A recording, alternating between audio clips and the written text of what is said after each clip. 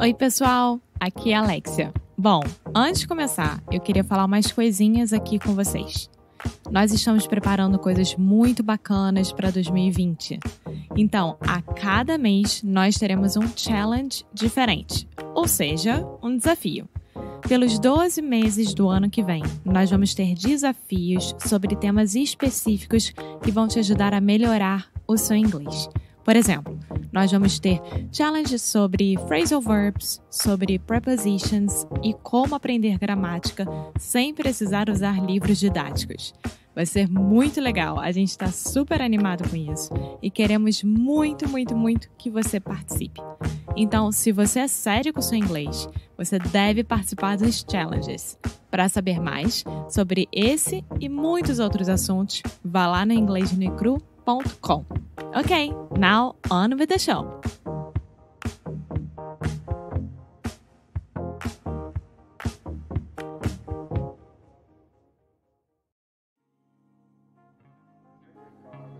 Oi, pessoal, bom dia, boa tarde, boa noite. Bem-vindos a mais um episódio aqui do Inglês Nu E Cru Rádio. A gente está muito feliz de ter você de novo com a gente. E hoje eu vou falar sobre o Cambly. Claro, né? Óbvio, você que escuta a gente desde o princípio sabe que o Cambly é o nosso parceiro querido do coração. A gente não larga eles por nada nesse mundo e vice-versa, o que é maravilhoso. E engraçado que essa semana eu tava falando lá com o pessoal do Instagram sobre autoconfiança e sobre medo de julgamentos dos outros em relação a gente falar inglês com falantes nativos. E, gente, o que eu falo sempre é, se você não começar a falar e ultrapassar essa barreira, você não vai conseguir ter a sua autoconfiança para encarar qualquer julgamento dos outros, não é mesmo? Então, assim, vá lá no Cambly. Vai no cambly.com ou no aplicativo do Cambly, coloca o nosso código em minutos grátis, que é Inglês Nu E Cru Podcast. Dessa forma, você vai poder falar com o professor. Eles estão lá 24 horas por dia, de qualquer lugar do mundo, então não vai ter problema de uso horário nem nada. E dessa forma, você vai começar a ultrapassar essa barreira e parar de travar. Lembrando que você tem que começar a fazer, porque nada nesse mundo é de mão beijada, não é mesmo? Então vá lá no cambly.com ou no aplicativo do Cambly, coloca Inglês Nu E Cru Podcast em minutos grátis. Então é isso. Now, on with the show!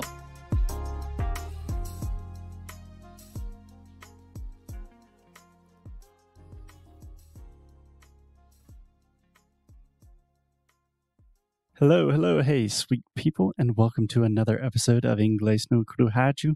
My name is Foster, and as always, I am here with Alexia. Hi. Alexia. How are you doing today? I'm doing just fine. I have a puppy to keep an eye on, but that's fine.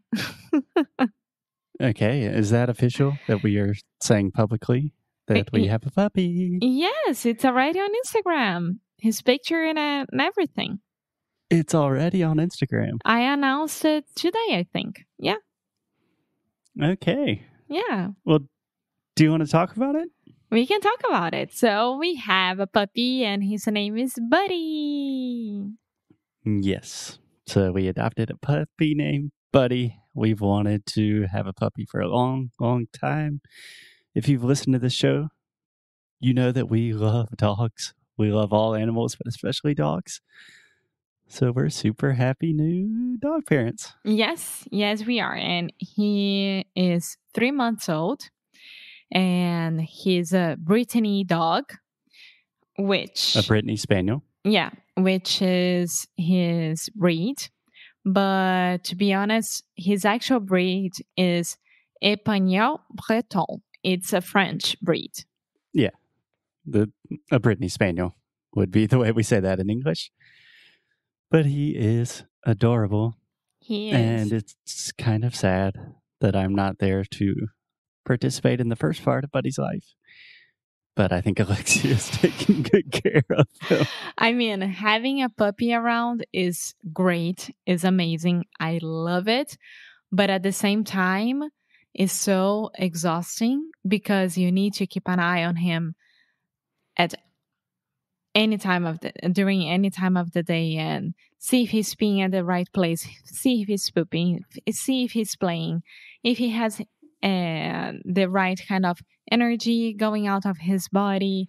I mean, It's a 24/7 Yeah, 24/7 job. it's a job.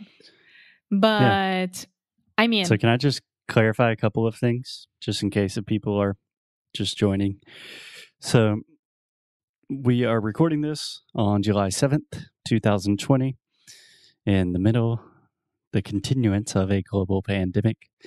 And I've been in the US since March, mhm. and I'm not allowed to return back to Portugal. Alexia's not allowed to come here, but we've always wanted a dog. Buddy, the perfect dog candidate, kind of came to us. So now Alexia is taking care of our dog. Yes. Your dad's helping, but you're doing I most mean, of the hard work.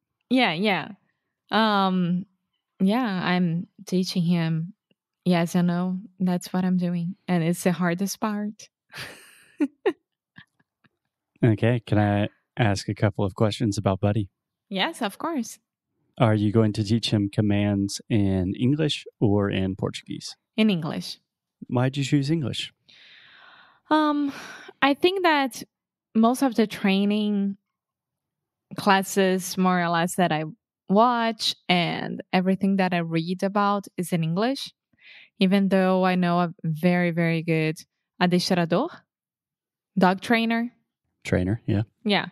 Back in Rio, he is the one who uses like words in English as well, like sit, down, stay, speak.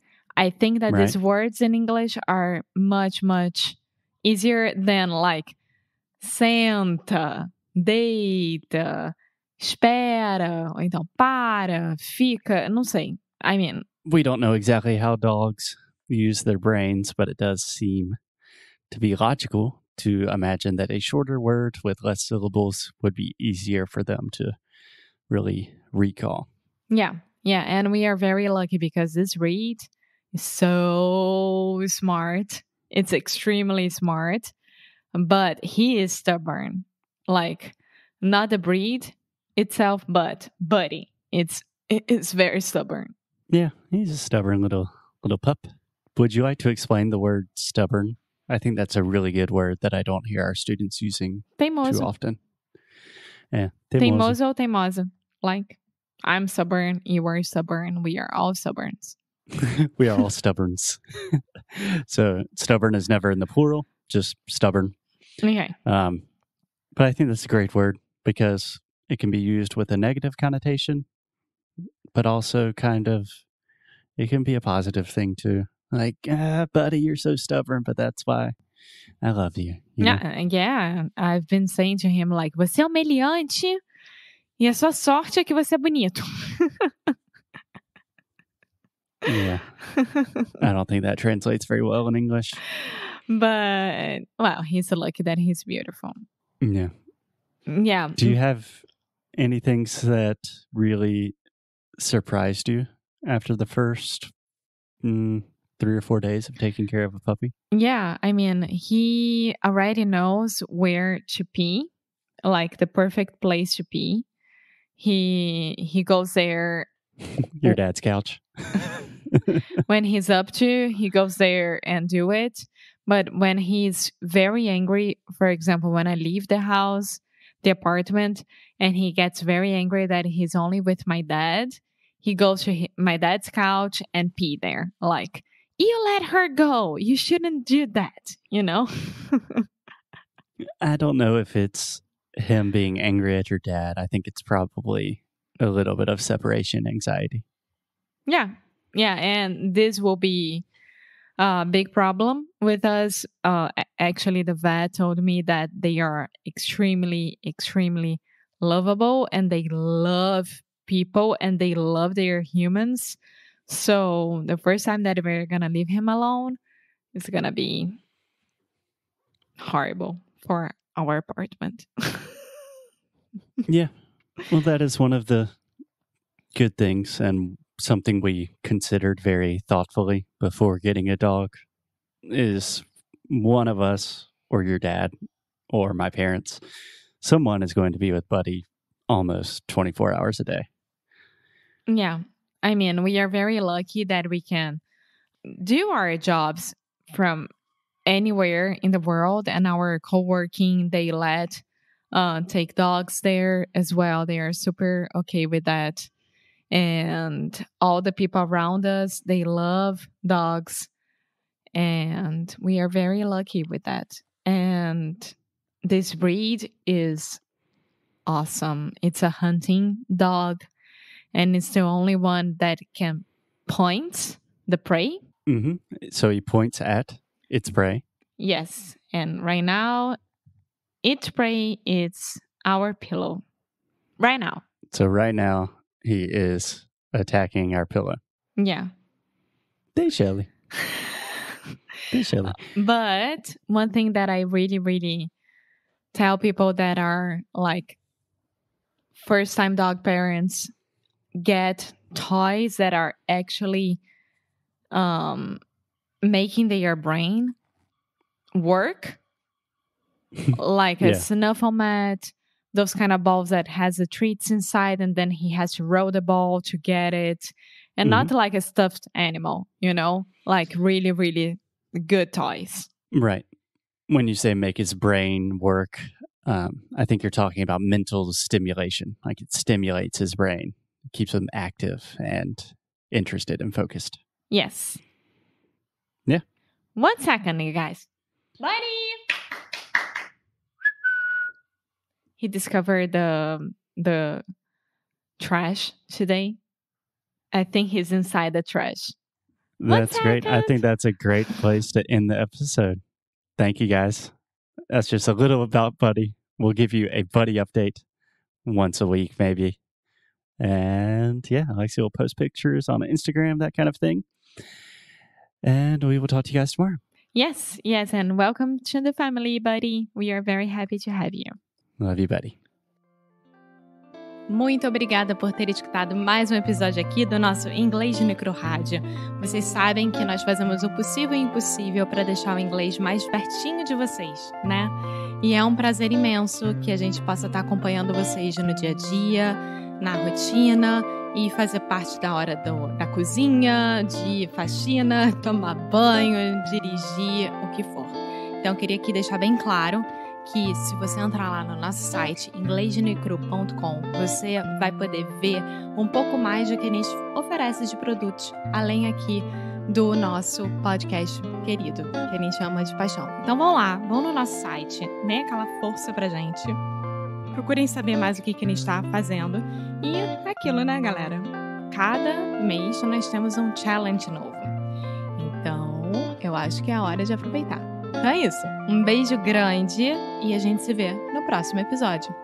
Bye!